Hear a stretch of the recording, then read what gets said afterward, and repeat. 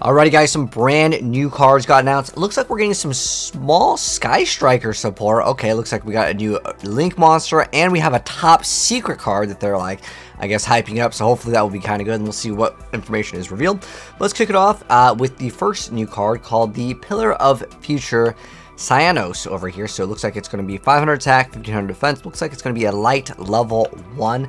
And it is a machine, and it's always treated as a Sky Striker card. So it says you can only use the first, second, and third effect of this card's name each once per turn. So the first part is you get to discard a spell, this special summon this card from your hand.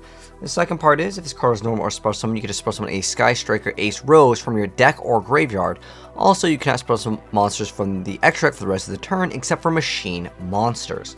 Third part is you get to banish this card from your graveyard to take one of your Sky Striker Ace Rose that is banished or in your graveyard and either add it to your hand or special summon it. Well, I mean, it's summoning conditions easy. You can just go straight for it. I mean, it's counted as a Sky Striker card, and if you really need the bonus effect of having the spell card in the graveyard and you have no like discard outlet, I guess it can be used for that. But I'm interested in checking out their like new, I would say maybe a small little boss monster over here. So here's the artwork on this. Looks like it's going to be a Link 3 with 2500 attack, and its name is the Sky Striker Ace Azalea Temperance. So it's going to be a dark machine effect, and the link zones are going to be in the left, bottom, and the right. And it's 2+ monsters, including a Link monster. And it says must first be Link summoned. You can only use the first effect of this card's name once per turn. So the first part says, if this card is special summoned, you get to banish one spell from your hand or graveyard. Then target one monster your opponent controls with 2500 or less attack. Equip that face-up monster to this card as an equip spell. Second part is when this card is destroyed by battle, you can special one other Sky Striker monster from your hand or graveyard. Okay, so overall pretty solid monster effect, especially if you're Link summoning using your opponent's monsters as material anyways, because you're just going to snatch steal with some of the other support. So I'd say it's like okay stuff over here for Sky Strikers. Next up, I think that they are hinting towards maybe more support. This is going to be in Terminal World, so it looks like we might be getting, it looks like with some sort of Ice Barrier card over here for the artwork, and I'm not sure what is the one on the top right. Is that like Locomotion? One of the R Gen X. Okay, anyways, we're probably going to get more Gen X support. I was actually really excited because Birdman actually had a loop at one point. I was actually playing it. So this is coming in TW01.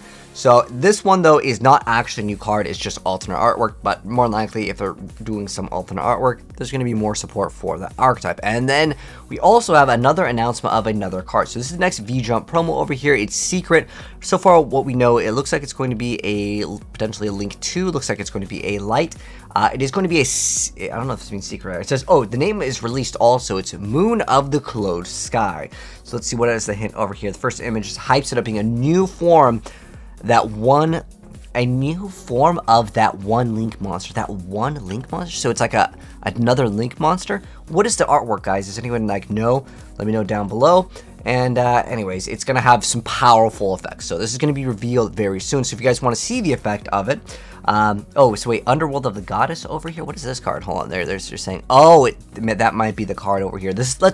Oh, you know how insane this card would be? Because this card lets you use your opponent's monster's material. If this is only a Link 2 and you could use your opponent's monster's material, I mean, that's pretty busted, right?